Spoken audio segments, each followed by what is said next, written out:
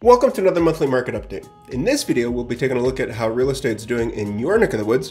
Data we'll be sharing with you is for this past month, July 2023. To get schooled at the national and local level, we have a video that goes into even greater detail for all of Chicago proper, the 77 areas. You can click in the upper right corner or find the link in the caption below. We cover a ton of helpful information about the economy, insights into the housing market, and more. So be sure to check it out. Let's first take a look at a brief overview of your area. Hey Lakeview, how's it going, my old stomping grounds? We're taking a look at data for you from the last month, July 2023. First looking at detached single-family homes, there were 13 sales in the month of July with an average list price of $1,641,385, average sale price of $1,601,192, and average market time of 93 days.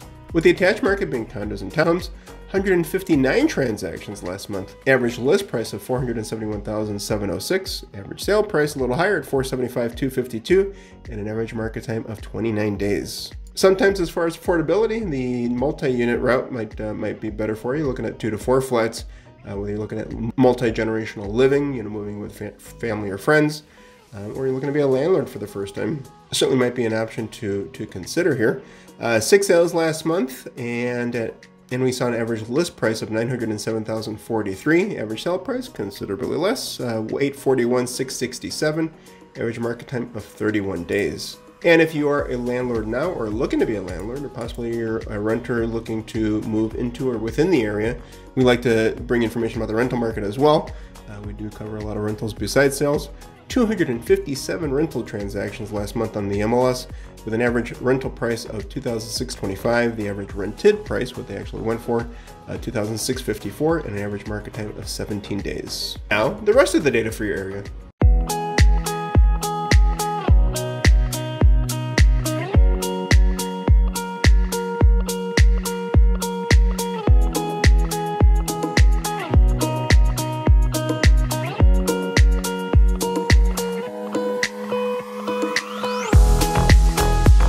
So, what does all this information mean for you?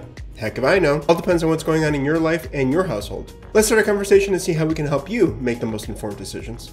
If you'd like copies of any of the reports or slides that we shared with you today, feel free to reach out. You can call, text, or email. My contact info is below. And remember, love and money may come and go, but time is something we never get back, so I appreciate and thank you for spending some of your time with me today.